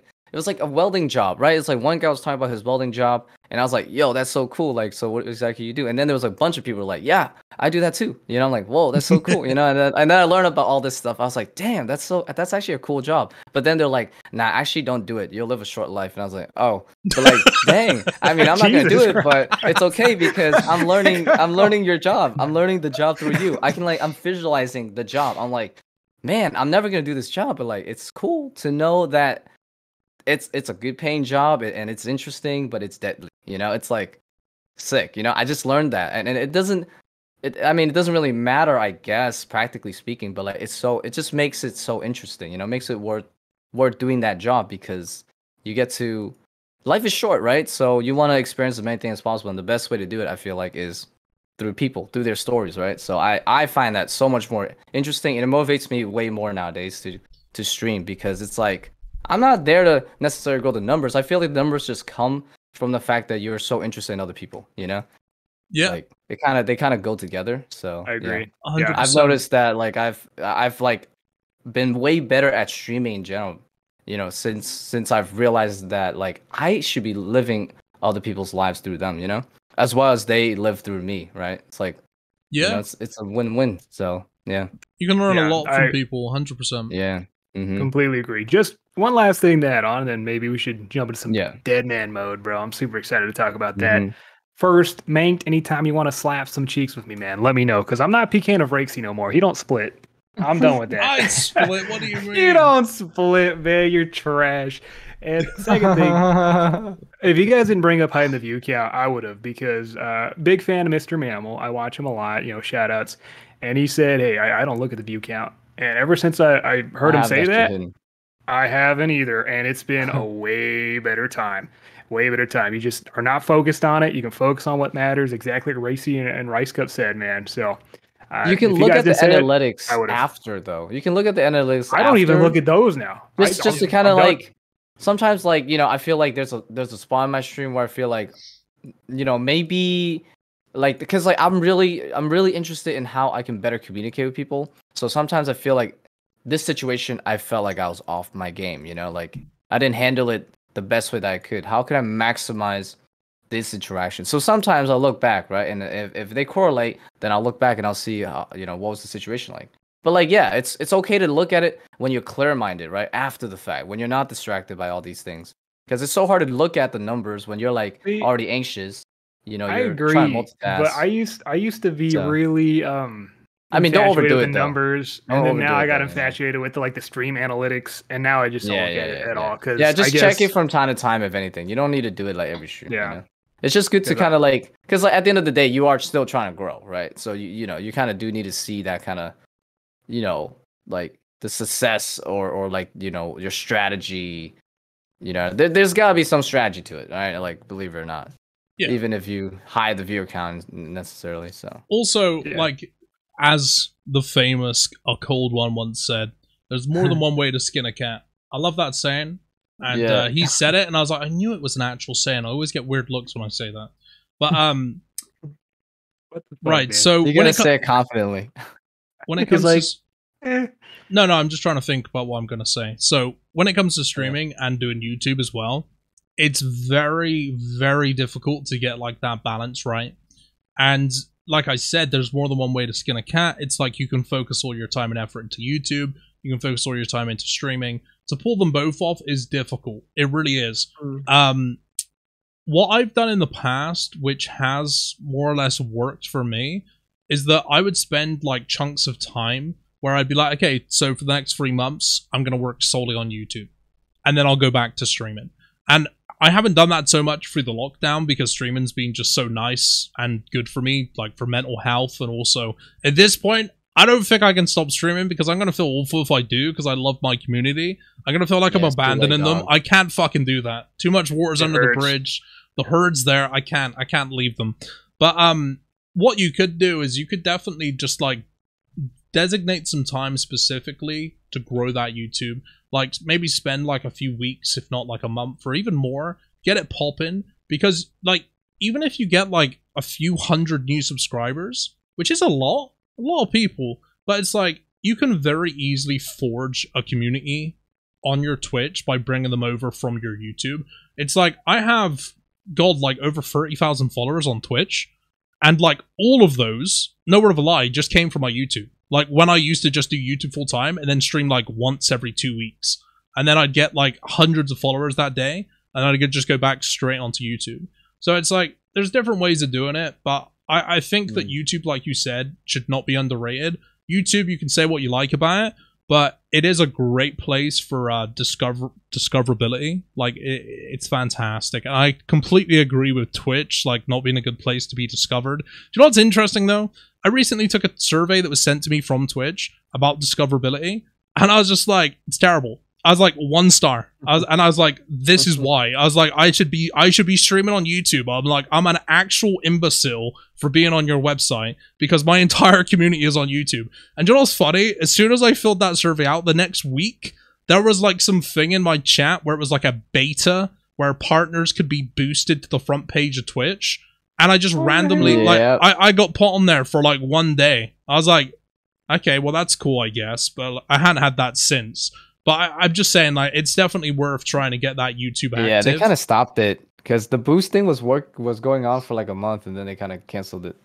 Yeah, I haven't seen it since. I don't know if it really worked, but I would say definitely take advantage of your social medias, but not Twitter. Don't take advantage of that one, dude. It's dead content. Anyways, shall we move into some DMM?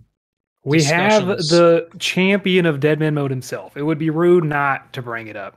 Where did Rice just go? He don't care about this subject, man. He gone. So Manked for Deadman mode. I think maybe let's start out with the negatives. Of course, if you have anything negative to say about Deadman mode, what would that be? I mean, there's so the problem with Deadman mode for me is how scared I guess Jagex as a whole have been to changing it. I think from the very beginning, like the first ever one, you would die, you'd lose 28 items from your bank, you'd lose everything on you. Like that was crazy. It was insane. And you know what? I loved it though. Oh my god. Dude, people would still log it. Well, they'd just go rebuild and they'd do it again. Like the game was so fresh and so new, it was so exciting that people, even though there was such harsh mechanics, they just did it again. And it was because it was unique. It was different to what we'd experienced before. And I think they've had like, what, let's say 15 seasons or something now and tournaments. They just needed every tournament just to go a little bit crazy. Like it's unpolled content. It's they could just mess around with it because it was every 3 months and just go crazy. Introduce Karasi Sword. See how that goes. You know, they could just test different PvP changes in that, and it could have been so good because if you look at the views that people get, like I think last demo mode Oda Block was on like 20,000 live viewers at one point. Like it's so good for the game in terms of exposure because their whole marketing strategy is we want to appeal to the people who used to play RuneScape that don't know it's back. And they want to say like, hey, look, we're still around. The game you used to play is still thriving. Come back to us. It's such a good marketing technique for that. But yeah, going back to demo mode, they just needed to be crazy with it, I think. I really dislike the unhealthy hours. I think it's fun to grind, but at the same time, when you have people literally just abusing like TeamViewer or whatever the new screen sharing software is, I think that hits a problem, and they need to have some form of way to like address that. I think one of the best ideas, and again, they've had so many suggestions given to them by the community. They kind of just needed to act on them. But one suggestion could be for the seasonal, you have fun on it, you do all your stats and all of that, and then they transferred your stats that you got in the seasonal over to the tournament. So then the 1 week tournament was literally just about gear. I think that would be so much more healthy, because then the common guy doesn't have to get max stats and max gear. They actually have a chance to compete in the tournament, and it would mean the 1 week tournament would be more about like fighting other people for areas, and it'd be more of a fun experience rather than going from 1 to 99 in loads of different combat stats, you know. And I think seasonal would be good, because I mean, if you have swapping, it'd be good for those guys.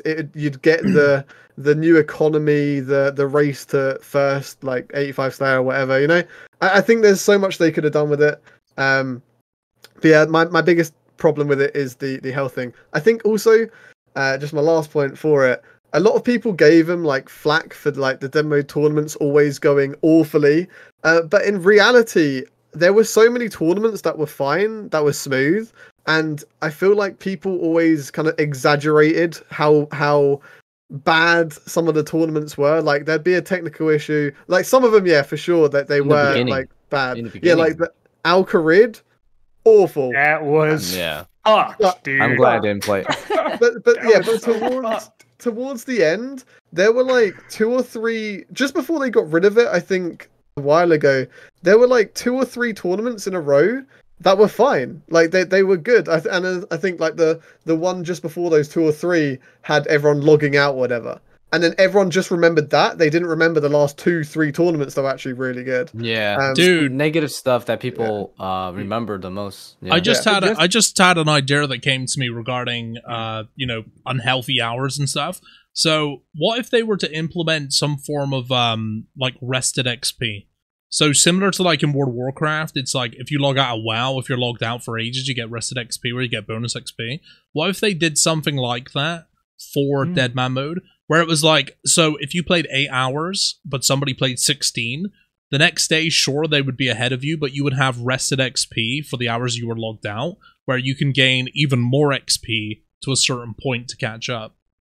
They kind of have maybe that not already like fully with the catch up, but no, like, yeah, not completely, but like not like a 1-to-1, you know, maybe a 1-to-5. Yeah, let's say the person that plays for 16 hours gets 5 million strength XP. The person that plays for 8 hours gets like 1.5 million, and then that rested XP in that time the player's been off, he'll be able to get up to like 4 million XP, like pretty fast. So he'll still be 1 mil behind. The person who put more in will get more out of it. Yeah, because but I think it will you'll be able to catch up effectively. You don't have to play 16 hours a day. Yeah. They kind of have that already implemented, but the thing is, it doesn't work 100% because it's like at 2 weeks after seasonals, if you make an account, then you get XP and you get protection. But at that point, the game mode's dead. So I would like them to maybe put something in there. But on Deadman mode, I just don't want to forget. I love making this point. Manked, I got to get your opinion on this, man. So comparing it to regular RuneScape, you can use the Vesta Longsword on, I think, 2 worlds in regular RuneScape, completely dead. But in Deadman mode, you can use it on every world day 1, slapping people in Blue D'hide. I love it, but they also banned the Bulwark from Deadman mode. But in regular RuneScape, you can use it on every world. Dude, we need to do a whole podcast about the Bulwark, man. I swear. Yes. Get it out, bro. Sir. Mince arch. Yo, bro, it's like Jagex knows the Bulwark is bad for PvP, and they understand the Vesta Longsword, but yeah, it's like trolling. Yeah, I don't know. What do you have an opinion on that, man? I mean, I don't know. I can't remember it. I think the mods basically asked a bunch of people, like, do you think this should be in dead mode because we're bringing raids into it? Do you think they should be in it? And obviously people were just like, no. I think with the normal game, because it is genuinely just an item that has been in the game for a while now, I don't think they can really disable it, because the whole concept of the shield was, oh, if you're the tank, then you use this shield and you can tank monsters for your team, right? But in reality, in PVM, no one does that. It's all everyone's just DPS gear because who wants to sit there just like, all right, boys, you do the work. I'll just sit here, I guess, and do nothing. You know, no one wants to do that. So if they got rid of it in PvP, like it'd be really dead content. If they rebalance it and literally give it like no troll minus 200 mage or something, and then it can have its melee and its range buffs, then yeah, it makes it a bit more balanced. It's not a balanced shield, which is the big problem with it. No, definitely. And I don't want to get roasted, so we'll go back into deadman mode. I just like bringing up that point. And obviously, I just got to say, Bulwark should not be in deadman mode. 100% shouldn't. Dude, that point. How would you feel if they just made it so the Bulwark was one of those items where you just guaranteed to lose it on death, but they left it as it is? Dude, that and like the cannon in the wilderness would make it so much better. Oh my god. But let's jump into deadman mode though. We talk about the Bulwark enough. So we talked about the negatives of deadman mode. What would be some things you'd like them to do for the next season or tournament? I just want them to make it completely new, completely crazy. I love the concept of having relics, and this may not necessarily be relics to change up the combat, but just make it easier for people to rebuild, for people to catch up if they haven't been playing, you know, as consistently as other people. I just think there's so much potential with demo mode and the viewership that it got that it's such a wasted opportunity to not, you know, try different things. And I think with Husky on board doing those ideas, when he says he's excited but nervous, I think that's a really positive thing. That sounds to me like he's got a crazy idea that he's not sure whether the community will like it or not, but crazy ideas are so much better than saying, yo guys, we've got season 16 coming out, enjoy playing it for 1 week until it dies off because there's literally nothing new and you've already experienced it and you all know the mechanics and everything, you know? So I much prefer that. I think having like relics would be huge for it, because they just change the game. Like everyone's been playing, well, a lot of people have been playing RuneScape for a very long time now. We all pretty much get how it works, so putting in mechanics that kind of change up your gameplay but make it exciting still is really good. Like Trailblazers, I played that entire thing, I got dragon rank, I enjoyed it so much. Nice. And bro, I had wilderness unlocked, I couldn't PK people, but it was fun, you know, like I could stop people from getting my revs. I just attack them and they'd run away. It was just fun, man. And they just need to do stuff like that. Yeah. And talking about the tournaments, even though if they turn out bad or they turn out good, I'm still watching. Like it's not like a huge. I want to see some people die. It's great content, and I hope they continue to do it. And if they do change something, maybe I'll play longer than a week. Especially if they have those relics. That's an amazing idea, man. I don't see why they wouldn't put relics in the next deadman mode. It seems like a hit, right? I actually expect them. I don't know what they would be, but I'm gonna play if they're relics. I'm definitely gonna play. Yeah. Just one more point. I remember back in the day there were so many. So every demo mode event, because I would be playing on stage, I got a chance to actually talk to the mods and give them ideas and stuff.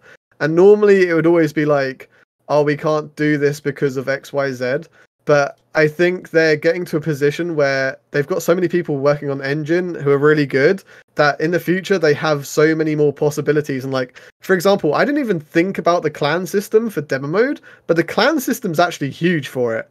Like people can actually, like, there's so many people that don't PvP, aren't in a clan, that can join a clan and feel like they're part of a team that will make their experience probably a lot better. And then there's also mechanics like the transferring of stats over from a seasonal into a tournament. I think that in itself is such a good reason to play like the entire seasonal, you know. And I think they've got so much potential, and I'm really hoping that the next couple of years, hopefully in the next year, so we can have it sooner, but they show to us like, look, we know we've neglected this for way too long, but look, we've got this, all right? We're going to change it. We're going to make it exciting. It's going to pop off. That's what I'm hoping. Dude, you're making me excited for deadman mode, and I was not excited for deadman mode. I was excited for League, so thank you. I'm now pumped to see what they might do in the future, man. Yo, he's a great mod, bro. He makes some good stuff. Yeah, he is. I personally didn't know much about him, but when we had him on the podcast, I truly... we all just sat there, like, just listened, and that's it. I was in awe. I was in awe. We had a lot of comments on that podcast where people were just like, it's so refreshing to see a JMod being so transparent, because he was just like, you can talk about anything. It was eloquent. He just said, like, if I can't answer it, I don't know the answer, I'll just say that I can or I don't. But yeah, it was a great podcast, man. It really was. Yo, Mank, I'm gonna buy you Tarkov, by the way, bro. I've already decided. Scissors? Oh my Yeah, I got scissors away. No, I'm doing it because I want you to experience the game, because I know for a fact that you're gonna want that in RuneScape. Okay, and I've already decided, bro. I'm getting you the game. What if he likes Tarkov? What if he likes it so much he doesn't play RuneScape again, dude? No, I'm sure that won't be the case, but like, you could just get inspiration from it, man. You're gonna love it. Yo, we could get like Husky and like freaking Mank together. Just like have like a, I don't know, some like idea sharing podcast. I don't know, like a future them too. We're not even there. Husky could do the intro. Definitely. Yeah, one of you guys can moderate it or something, Like, that'd be great. That'd be great, man. So I guess the next thing leading on from Deadman Mode is, do you think the way Deadman Mode was and could potentially be, it could be some sort of esport in the future? Depends what we define by esports. Like, I think esports in this day and age is you have team versus team, so you have like a 5v5 kind of ordeal going on. I don't think it could be like that, but I think it could be a huge kind of marketing thing for them, and they could have different kind of ways of doing it. So you could have a demo tournament where you do the week tournament, let's just say, and then at the end you have a multi-stage, and if you die in that multi-stage, you then go to a singles stage, but because you died in the multi-stage, you have to do more fights to progress. They could do things like that, which could be really interesting. But esports wise, like, I feel like you probably will never have, regarding demo mode at least, you won't have like organizations saying like Cloud9 Manked or whatever, TSM Manked, we probably won't have that. I mean, we've got methods. We've got Method right now. Method are doing an awesome job. Method, we got Method. We got Method. I feel like that could be the beginning of something potentially, if there's other groups. I mean, even like me and Ree were part of a group called Crusader Talent, which is now Teropium. So it's like, there could... Yeah, we got that. Maybe. I was wondering what that was, dude. I was like, why am I seeing all my boys with pictures on Twitter?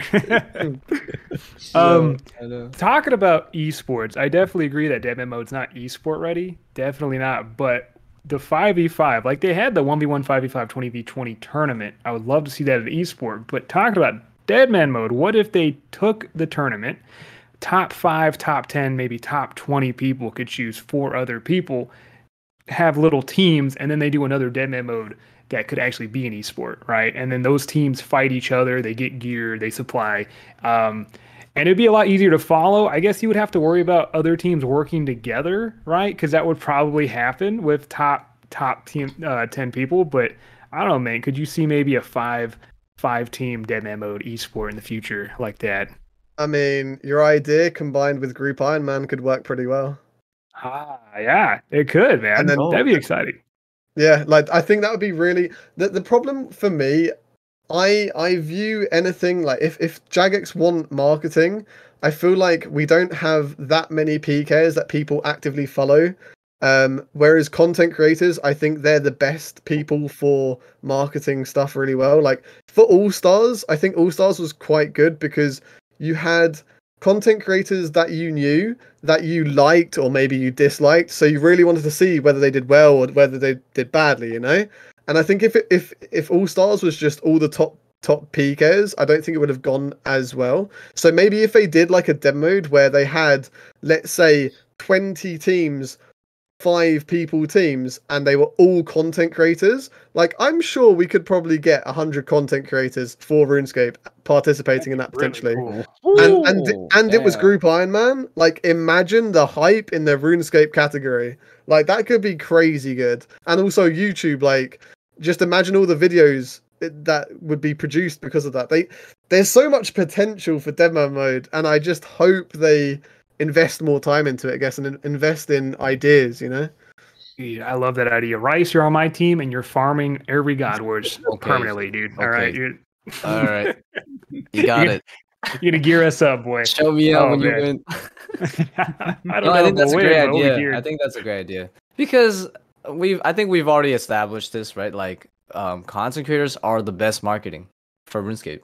Yeah, straight up. We're like They've literally the best marketing. The fucking. We're like the pillars, you know, like straight up. We're the foundation. So yeah, they can definitely capitalize it on more, you know, of that.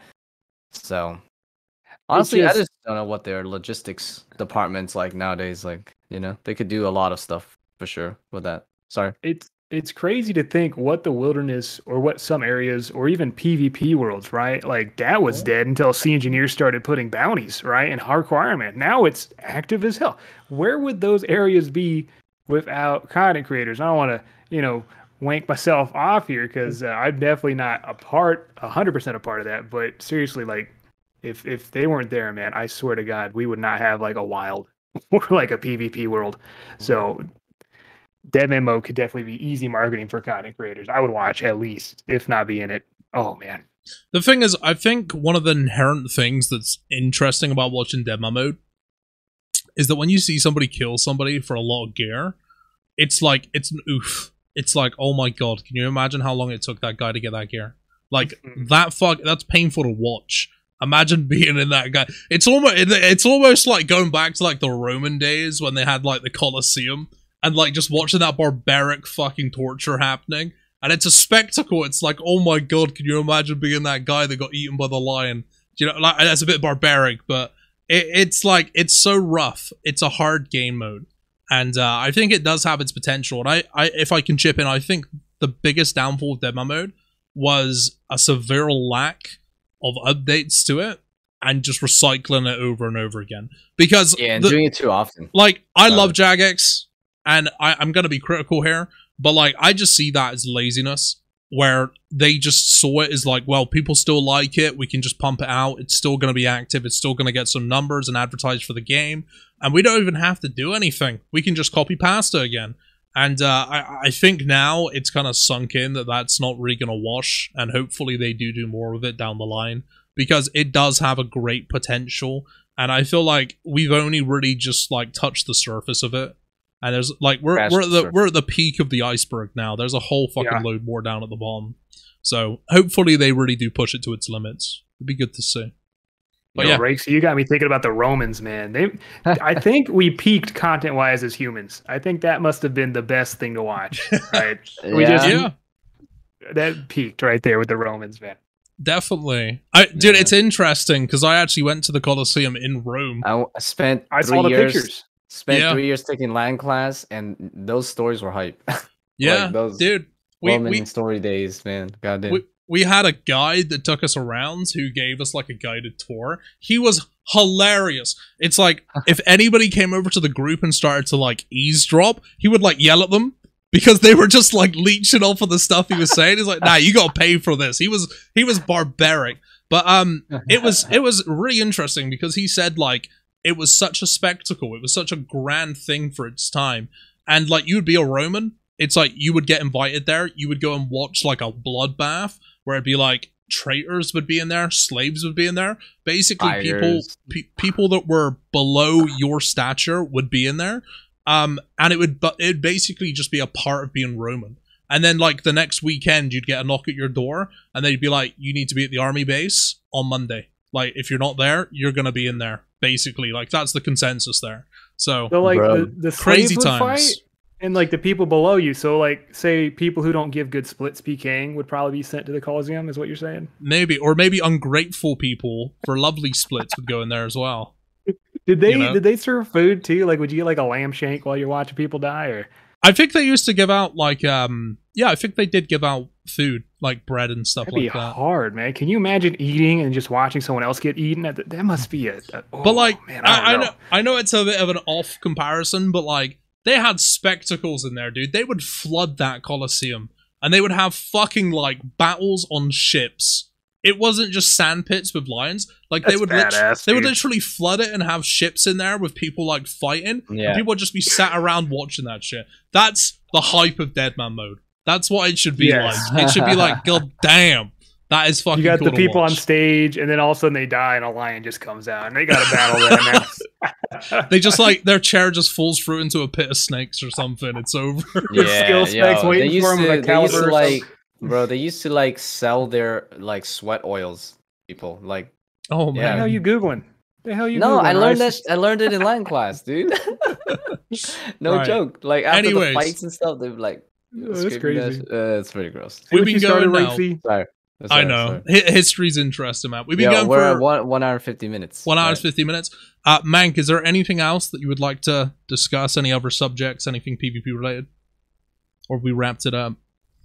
What's one thing that you guys would add to the what would make you guys PvP more in the wilderness or PvP worlds? Like, what's one thing that you'd have as an addition? Escape from Wilderness. I'm not going to say it again because I've said it in the last two podcasts. sorry. But basically, Escape from Tarkov with a RuneScape twist. And it would be a mini game outside of the wildy where people don't lose I'd be their down to items, play. but they lose time. I would love that, which is why I'm going to buy you the game so you can play it and you can make up your own mind if it'd be good or not. That's mine. Okay. I love Tom's Hey, idea. I agree with Rex. Yes. I'll do it. I'll play I that. love that I'll idea, play dude. that. Yeah.